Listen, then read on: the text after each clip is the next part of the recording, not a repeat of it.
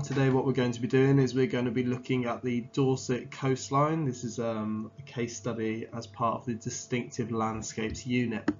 So today what we're going to do is we're going to know the coastal landforms which are found along the Dorset coast. We're going to explain how geology and climate impact these coastal landforms so that you can consider the role that humans have also had upon this coastline. So where is the Dorset coast? If you look at the map of the UK on the right hand side of the screen, you can see where the county of Dorset is located, highlighted in red. So we're focused on that coastline to the south of this county, and if you look across to the map on the left hand side, you can see some of the key landforms and features of this coastline. Hopefully you recognise some of them, if not all of them, but we will be talking about some of the key landforms along this coastline over the next few slides. So the first landform we're going to look at on the Dorset coastline is Swanage Bay. Now Swanage Bay has formed on a discordant coastline, which means that we've got alternating bands of rock, of hard and soft rock, which can be seen in the diagram on the left hand side. So the bay area is soft rock, whereas either side of this bay area we've got two headlands made up of harder rock. Okay. And at the south side of the bay, it's just worth making note of the fact that there is a lack of vegetation, which means that this can lead to mass movement as the vegetation is not there to stabilise the soil. Okay, so the next landform we're going to look at again is an erosional landform and an example of a stack. Okay, so this stack has formed in a headland which is referred to as the foreland on this coastline.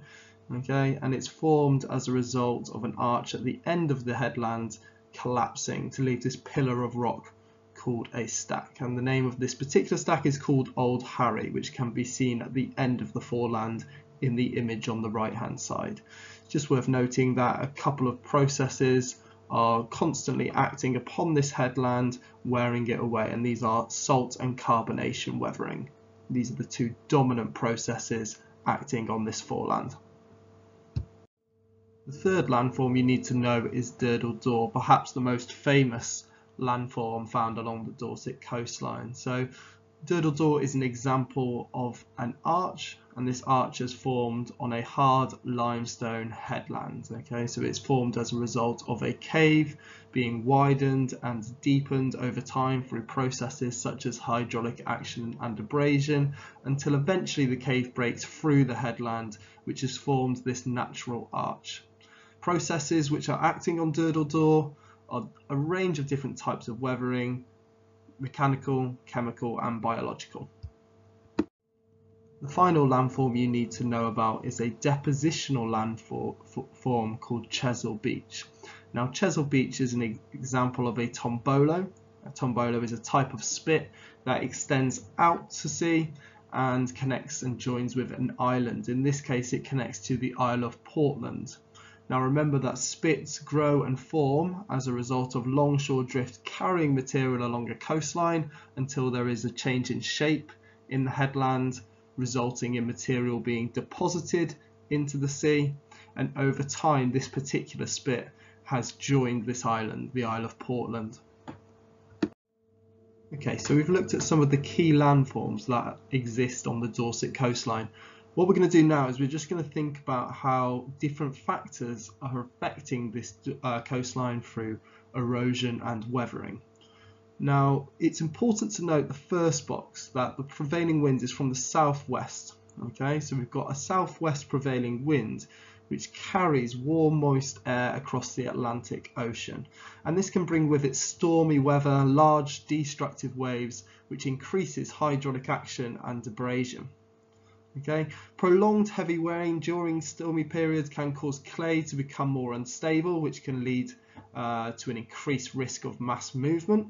Okay, and rain also makes the chalk and limestone vulnerable to weathering processes such as carbonation weathering.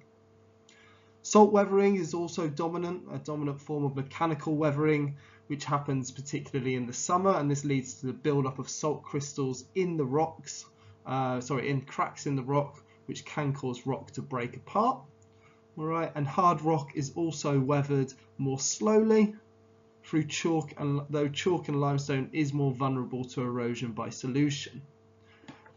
We know that this is a discordant coastline predominantly alongside the Dorset coast, and therefore soft rock like sandstone and clay are easily eroded by hydraulic action and abrasion, and this is particularly the case during this stormy weather.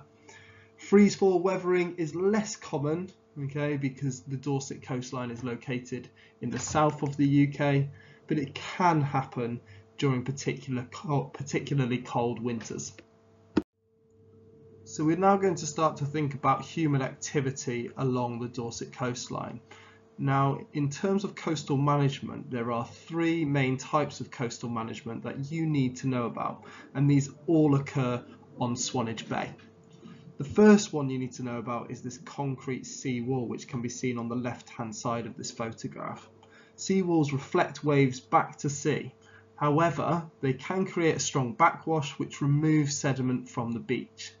Also, they can prevent cliffs from being eroded, so there's no new material being added to the beach, which can over time lead to the beach decreasing in size. The second type of coastal management you need to know about is groins. Groins are these sort of wooden barriers that you can see stretching out at a 90-degree angle. They work by trapping material transported by longshore drift, which increases the width of the beach. Now, these were built in 2005 and 2006. However, one criticism of groins is that they've starved areas of sediment and sand further down the coastline. The final type of coastal management is beach replenishment. Now, beach replenishment was carried out in 2005 and 2006 again, and sand and shingle for this was dredged from Poole Harbour to the east of the Dorset coastline, and this was directly added to the beach to try and make the beach wider and taller, adding more protection for the coastline. Now, this form of management strategy is effective, however it needs to be repeated every 20 years at a cost of £5 million. Some human activity along the Dorset coastline has actually led to an increase of erosion and weathering. An example of this is the quarrying of limestone along the Isle of Portland and west of Chesil Beach, which has exposed large areas of rock, making them more vulnerable to weathering, in particular chemical weathering. Gravel removal from Chesil Beach also took place up until the 1960s. And finally, tourism. Tourism has led to lots of people walking along these coastal paths, which has led to actually coastal erosion occurring, and this has exposed underlying soil and rock, meaning that again it is more vulnerable to weathering and erosion. Thank you for watching this revision session on the Dorset coastline. What I suggest you do now is you stop the video and you have a go at these practice questions on the screen.